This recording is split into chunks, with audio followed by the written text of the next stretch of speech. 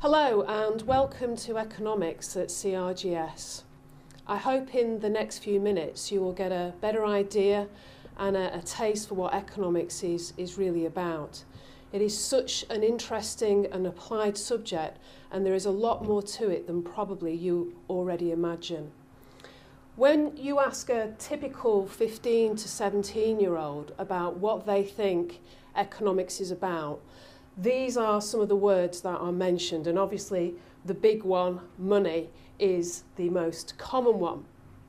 Whilst all these terms are relevant to the subject, they really do not convey how broad and how deep the subject is in relation to your everyday life. It is not just about the Chancellor of the Exchequer or the Governor of the Bank of England, men in suits, as some people often describe them. There is so much of everyday life that you will learn about. We will learn skills on how to challenge things, how to be a better consumer, and how to actually make better decisions in your life. You may be looking at this purely as just a qualification, but out of this qualification you will gain so much more. So what other things are involved in economics? If we look at economics on a global landscape, these are just a few of the issues that we will have a bit of a deep dive into and look at on a global scale. For example, did you realise that economics is also about studying the importance of diet and how that is having an impact on government finances and managing the NHS? The costs of the NHS are significantly affected by diet-related illnesses. So what can we do about that? What can the government do about that? We introduced a sugar tax for carbonated soft drinks. Is that working? Is that an effective way of dealing with the problem? In Scotland, a minimum price on alcohol has been introduced. Only in Scotland. Why not in England? Why not in Wales? Why not in Northern Ireland? Is it being successful? Will it have an impact on alcohol consumption and the costs related to the NHS? Education. Why do we have state-provided education in the UK, and yet some countries provide education purely in the private sector? What would the UK be like if you had to pay for your education from primary school, if all we had was private sector provision? We will look at the problems with that and why the government provides a state education in this country, as well as a national health service. Climate change. Did you realise that in the last 25 years, almost half of the corals on the Great Barrier Reef have died? Why is this happening? Now, in science, you will look at the reasons behind that. In economics, we will look at how can we change consumer behaviour? Why is this happening? As economies develop, we become more focused on our self-interest, but we are wasting so many resources. The reason why economics exists is because we have unlimited wants, yet the resources on the planet are finite. And as time goes by, they're just going to keep running out, and more people are just going to keep wanting and wanting. How do we incentivise people to stop wasting? How do we incentivise people to change consumer behaviour? We will look at the kind of things that the government has done, is doing, but could do better. Poverty and inequality. So much heightened by lockdown and the COVID pandemic. Why did it take Marcus Rashford to start the hashtag Make the U-turn and get the government to fund free school meals during the school holidays after lockdown? Why do we have provisions for free school meals? Does it work? What could we do better? Why do we need a welfare system? Why did Rishi Sunak introduce the furlough scheme during lockdown? Again, has it worked? Could it have been done better? But most of all, why is it coming to an end? Because we've got finite resources and we have to prioritise our decisions.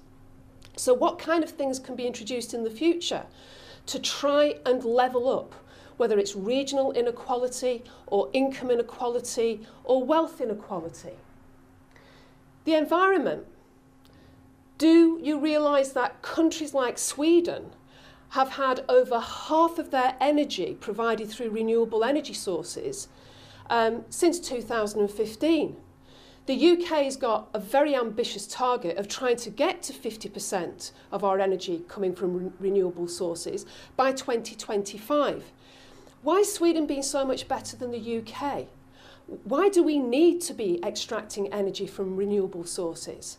Remember what I've just said previously.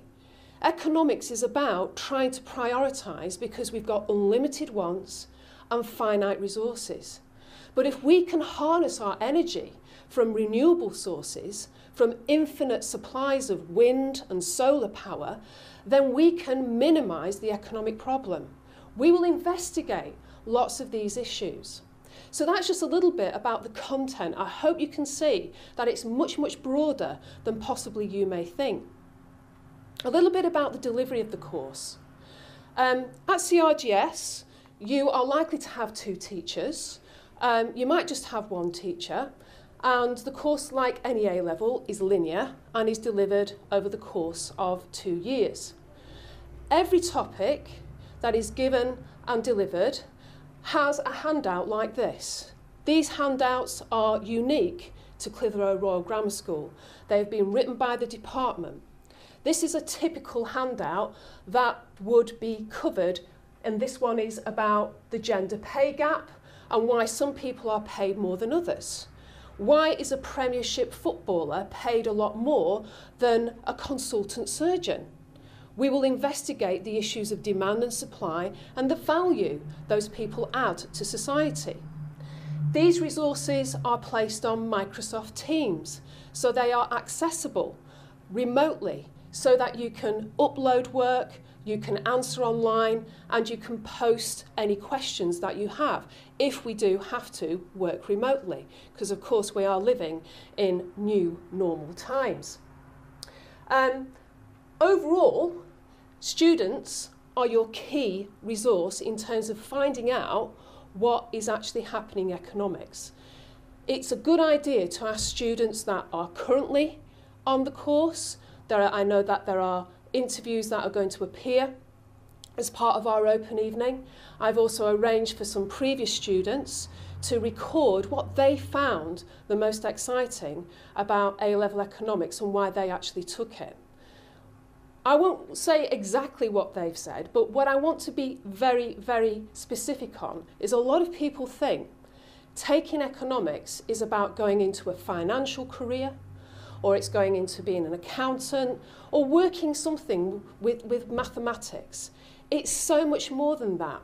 Even if you're doing a medical degree, there'll be an economics component. Economics is part of our everyday life. We make decisions subliminally most of the time, but we're using economics. We prioritise our choices. We need to be better consumers. We need to be better informed. We need to change our behaviour. We study that in economics. So when you take economics, I hope you would find it interesting. I hope you would also find it challenging, but also very applicable to today's society. And in terms of results, we have at the moment 108 students taking economics across both year 12 and year 13. And when you find a subject interesting, you tend to work harder at it. So it's not surprising that our results have been excellent over the course of the last few years. And our last exam sitting, which of course wasn't in 2020, our last exam sitting was in 2019. And this was the proportion of students that got an A star to an A grade. So I hope you found that interesting. It's helped in terms of widening your understanding of A-level economics. If you are interested, then I really look forward to seeing you next year. Until then, stay safe, take care.